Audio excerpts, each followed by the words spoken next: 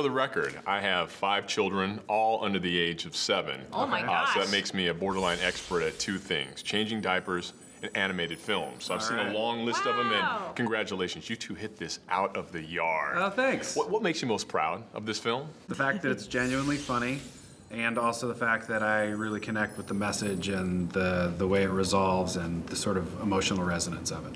Yeah, it kind of hits all the notes. Well, that's a really good answer. I wish I said that, but I should say something different though. Well, selfishly, I'm very excited to be a part of something like this, and that's what I'm proud of, that I got to even work with people like Nick Stoller and Andy Samberg. That's me. It's a dream come true for me, and I can't believe I'm sitting here talking to you right now. And how cool is it to know that this movie hits so many notes and will appeal to 5-year-olds and 95-year-olds? That's got to be a nice ride. That's definitely the goal. When you do one of these, you want it to be for everybody. Mm-hmm. And it's but I agree with you. It definitely feels.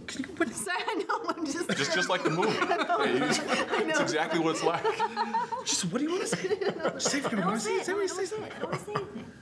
Anyway, it's such a good. It sounds like you 2 had a good time doing this. You worked in the room together while voicing this, right? Yeah. Oftentimes. Yeah, it was great. The Room from the movie The Room. Yeah, so it was really bad acting. I don't know how it did. There were no microphones. Jeez. It just went crazy. Rough ride. Yeah. But eventually got free, and now we're acclimating to life. Yeah, you look healthy. Got your color back. You seem like good energy. Yeah, well, we're wearing a bit. lot of makeup. A lot of makeup. Yeah, I'm deprived of many minerals. It's a real hell show over here. For you, young man, you've been on a bit of a roll. Movie star, TV star, you won an awards, internet sensation, you have your music, you got everything going for you. What's next? Are you going to become an astronaut and land on Mars? That would be so dope. I would do that in a heartbeat. Yeah. Is that on the table?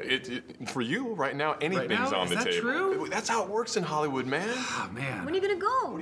I feel like I've just been simmering at a really low heat. You call that simmering? I'm so happy. I love my career and I love my life. I've been lucky enough to do stuff that I really connect with. There's a little talent mixed in with that luck, man. I never believe in that. Oh, okay. Yeah. Hard work plus luck. That's what it's all about. But also, it's very funny. Exactly. Hang out with this knucklehead! Yeah, life's good. Stork dork.